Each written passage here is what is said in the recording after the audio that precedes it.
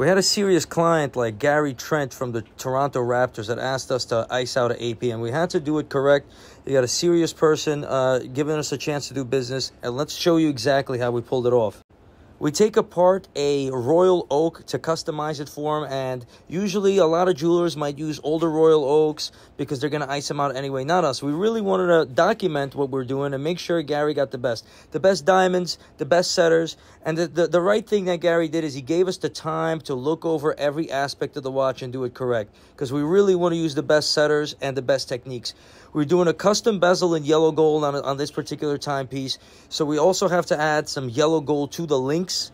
We add some VS quality baguettes by hand to complete the watch, and the final timepiece really speaks for itself. It's all custom made just for Gary, and if you look at a side-by-side comparison to what the run-of-the-mill APs are out there, you really know what we did for him versus what everybody else is getting.